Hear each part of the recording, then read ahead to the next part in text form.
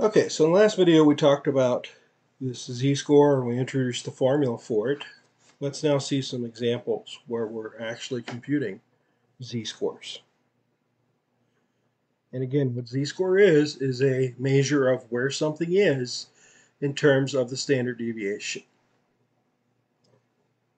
So let's consider a set of data where our mean is 68 and our standard deviation is 6.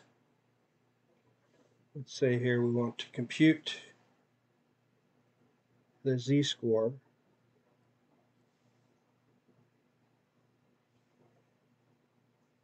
for each data value. Compute the z-score for each data value. So let's consider our first one here, a data value of 82. So what we would do is take our z-score, we would take our data value, 82, subtract off our mean, 68, and then simply divide by our standard deviation.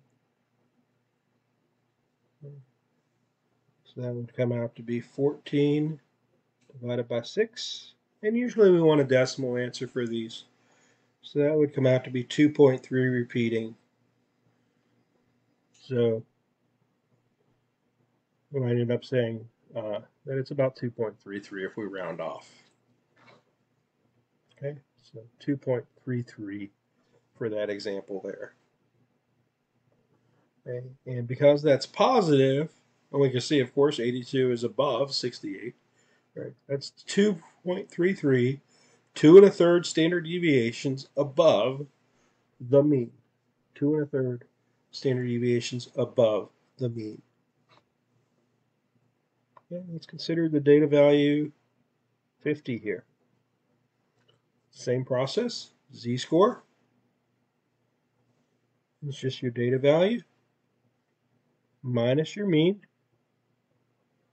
divided by the standard deviation. In this case, we get negative 18 divided by 6, and our z-score is negative 3.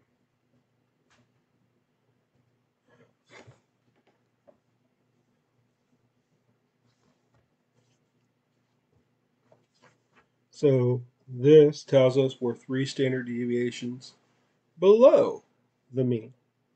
Right? 3 sixths below the mean. Of course, 3 times 6 is 18. We're below the mean. Okay. And now we turn and look at things the other way. So since the z-score tells us how many standard deviations were either above or below the mean, we can actually use the z-score to figure out a particular number. So now we're going to talk about going it the other way, and that is finding a data value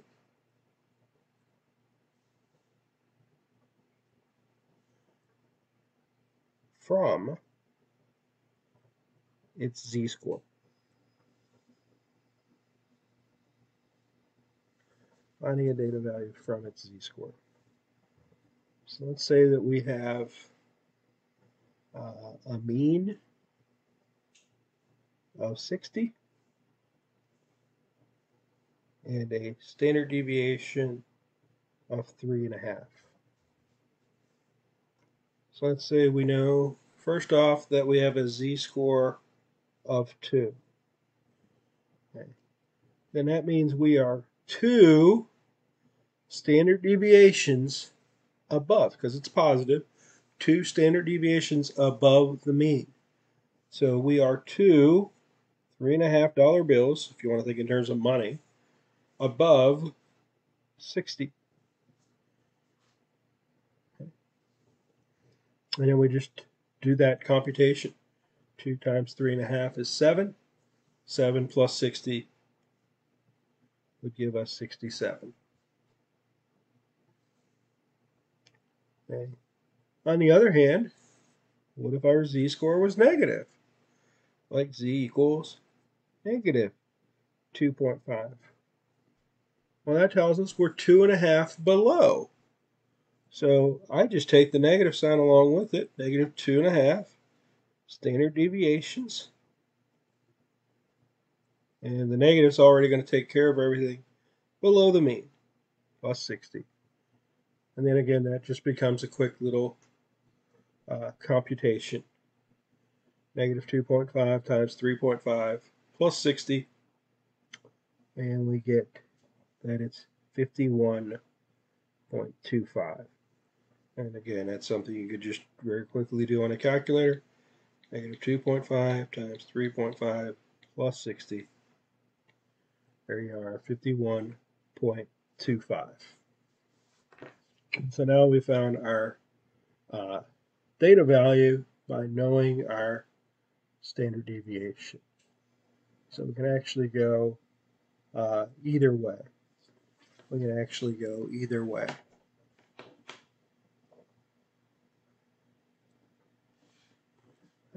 Let's consider another example here.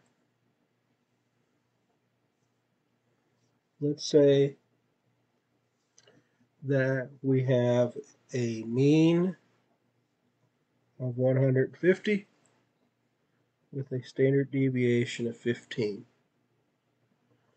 So in our first problem here, let's say that we know our data value is 140 and we want to find our z-score. We want to find our z-score.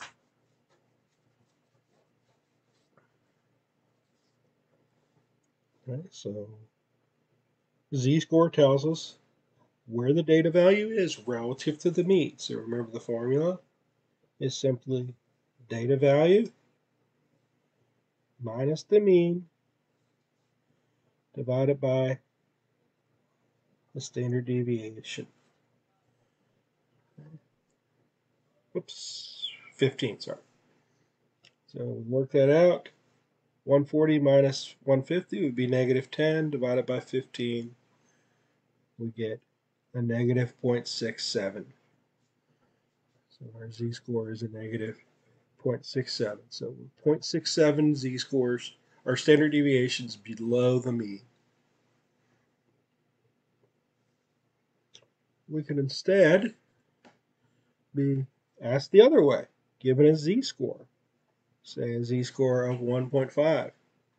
We could be asked to find the data value. So now we're going the other way. Or find x, or not find z. We already have z, so we want to find x. So we again take our z-score, 1.5, multiply it times our standard deviation, and that gets added on to the mean. And again, if it was negative, the negative sign would take care of it being below. So we just do the multiplication there. 1.5 times 15 plus 150. And when we do, we get 172.5, our data value.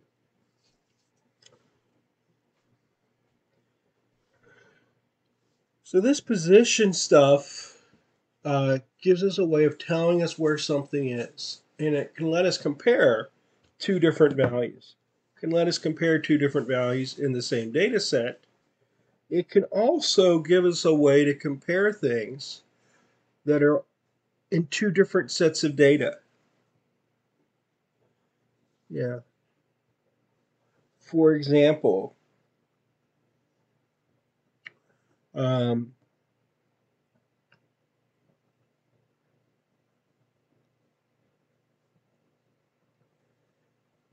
when we had an individual called Antonio took a test, and on his test, he scored a 35. Now, the test he took had an average score of 25 and a standard deviation of 8. And Antonio's friend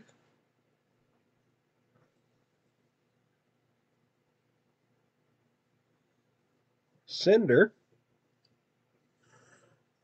scored a 146 on their test. So you're thinking, oh, wow, Cinder did much better. But the average score on Cinder's test was 125 with a standard deviation of 18. And so both did better than average. We can see that. Antonio did 10 better than his average, and Cinder did 21 better than their average. But even that, the amount better, still doesn't really put things into perspective. We have to think in terms of the standard deviation. Who did better relative to their class? Relative to their class. Well, what we can do is look at that difference. He's 35, 10 above the mean, with a standard deviation of 8. And Cinder is 21 above the mean with a standard deviation of 18. In other words, if we want to compare them where they ranked in their classes, and say, okay, relative to his class, Antonio did better, or the other way around, we need to look at their z-scores. And so we compute ZA for Antonio. We take his data value, 35, minus the mean, 25, divided by 8. And that comes out to be 1.25. 1.25. So his z-score is 1.25. He's 1.25 standard deviations above the mean. And now Cinder scored 146 minus 125 divided by 18. And that comes out to be 1.17. So it turns out, relative to their set of data, Antonio did better than Cinder. So that's how we can compare where they're at in two completely different sets of data. Two completely different sets of data. And so that's one thing that we can do with our z-score. Now what we're going to see in the next section is how to take these z-scores and compute them into what are called percentiles. That's what we're going to be coming up into the next section, but that will be later.